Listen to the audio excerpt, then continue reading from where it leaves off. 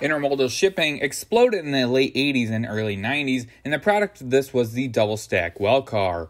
Rail manufacturers were concerned with stability, such that Thrall experimented with a new truck design that moved the weight of the car body and containers from a center pin bolster design to a dual leaf spring suspension.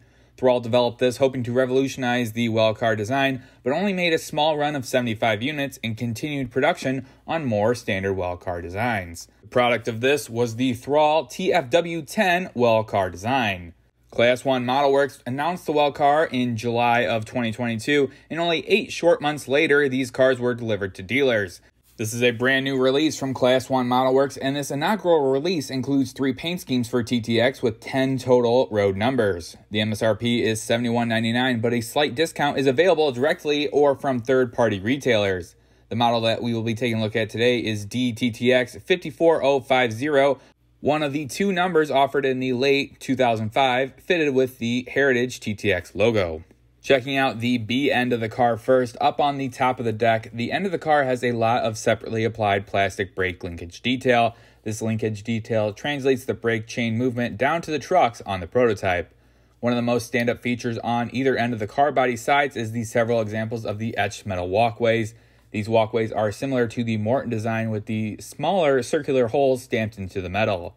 On either side of that center walkway are 2 holes drilled into the top deck. These are actually access holes for the prototype crews to conduct inspections on the truck as well as brake maintenance. At the end of the car, the B end does have this separately applied brake wheel and brake wheel assembly that is attached to the car body side. This is a separately applied plastic detail with good brake wheel detail and molded on chains that run down to the brake linkage. Over on the car body sides are more of these standard freight car details, like these separately applied wire grab irons that are attached to the car body sides, as well as the separately applied coupler cut bar with the wire cut bar running from the attachment point to just under the coupler. And speaking of the coupler, we do have a new design from Class 1 Model Works using a standard metal coupler. This coupler is quite a bit larger than the scale couplers and is similar to a KD number 5, but does have good rib detail on the coupler body. And finally, the B end is rounded out with the separately applied detail of the trainline air hose. This hose is molded in a black plastic and does have a silver metallic accent painting on the glad hands as well as the angle cock handle. The sides of the car body also have pretty good details as well. Towards the end of the cars are more of the plastic separately applied side ladders. The side ladders and stirrup steps are molded in one piece in a yellow shade slightly darker than the car body paint. Next to the side ladders is the looping ring and jacking pads. This component is another separately applied plastic component in a similar yellow shade to the side ladders. Running down the length of the car is several plumbing details as well. Down the one side is a single plastic detail line. This is going to be your brake linkage running between the 2 car body ends. And on the other car body side is 2 smaller air plumbing details providing the train line air. The lower portion of the skirting does have some good details as well. One of these separately applied metal details is the skirt stiffeners. These are a brass detail attached to the metal car body and provide extra strength on the skirting for the prototype. Another structural strength piece on the prototype is the triangular members on the skirting. These are represented well on the model with the subtle thickness variations in the die-cast car body. Translating the container weight to the car body are the support posts along the sides. These posts are located at different points where the container hard points would be found. The major ones on this car are at the 40-foot container edges, as well as the center where 2 20-foot containers would sit. Similar to the side ladders, these are separately applied plastic details that's molded in a slightly darker shade than the car body paint. Finally, one smaller detail to search for is the small ACI tag that's found on the box beam. These smaller plastic details are located on opposite corner beams and are painted in a silver metallic paint. Moving over to the spaghetti bowl of the A end of the car, one of these smaller separately applied details is the IBC box that is attached to the side frame. These are the smaller inner box connector details in the box and have the inner box connectors inside the box as well.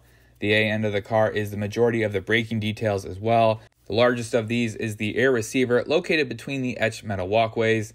Next to the receiver is the brake piston. The piston is attached to more plastic chain and structural iron that is eventually connected to the brake linkage. On the other side of the walkways near the IBC box is the retainer valve on the edge of the car body. The triple valve is next to the retainer valve, and other braking details like the cutout rod are near the triple valve. All the various braking components are attached via the air plumbing details. These are very nicely done with the use of brass wire to represent the air lines. There's several uses of angle iron as well to support the air lines to really heighten the detailed level on the A end of the car. Looking down into the well of the car, there's a few details to check out as well. One of these is more of the operational aspect, and that is the container pinholes to accept the C-vans. The cross members and axis holes also have good detail and definition with the correct orientation and placement of the structural members. Up on the sides of the well are the container guide members. These ensure the containers align into the well car for loading. These pieces are separately applied plastic details molded in that darker yellow shade. There's 2 on each side of the well for a total of 8 guide members. Flipping the car over gives a chance to check out the harder to see details. These custom built trucks were cast by Thrall just for the TWF10. These wagon union trucks are a bit shorter than the normal trucks, sporting a shorter wheelbase, almost like a narrow gauge truck. The trucks are fitted with 33-inch metal wheels, and the car is fitted with the animated roller bearing caps. Under the trucks are the leaf spring details. Since the trucks are single cast pieces, they don't utilize springs on the bolster. Instead, the dampening action is used from the leaf springs above the truck. The leaf spring details can really only be seen when the car is flipped over and the truck is removed. The well car allows containers to fit either from a 40-foot or 2 20-foot containers to fit nicely into the well. The lower well will fit 40, 45, or 48-foot variations and any size up top. And the top can support 53-foot containers without any overhang. I have tried several manufacturers' containers of varying lengths and didn't have any fitting issues with the well car. The containers that were tested included Walthers, Scale Trains, Athearn, and Atlas. The car body length of the well car was 9 1/4 inches long, so the NMRA recommended weight would be 5.62 ounces or 159 grams. The model actually weighed 4.39 ounces, so a difference of 1.23 ounces to the lighter side. When you add 2 containers to the model, that brings the weight to 6.47 ounces, so the addition of 1 or 2 containers would bring this car up to NMRA recommended weight. All the wheels were found to be in gauge, and when comparing the coupler heights to the KD height gauge, it was found that both cars had one slightly low coupler. For the scoring section of the review, the score will be broken down into several categories, each with its own point totals, adding up to 100 possible points. The packaging of the model is a new twist with a crate-style box that opens to a plastic window. The model is shipped in a hard plastic blister pack and a soft plastic liner. The model didn't include any information or warranty details, and nothing is available online. The accuracy of the model seems to be pretty great. A low production model with only a few surviving examples doesn't leave a lot of photographic evidence, but Class 1 videos did seem to show a very accurate model based off their videos. The paint on the model is pretty fair. The overall base color lays flat and doesn't obscure any details. This late version features the TTX patch logo, and the decals are nicely done as well. There are several smaller blemishes across the model, enough that it was difficult to find a perfect photo angle. Several details are also super glued, resulting in the paint whitening. I didn't love that most of the fine details were molded in a dark yellow from the car body, so it seems that every little aspect of the car is slightly different colors. This would be fixed with weathering, but is just less than ideal on a model this expensive.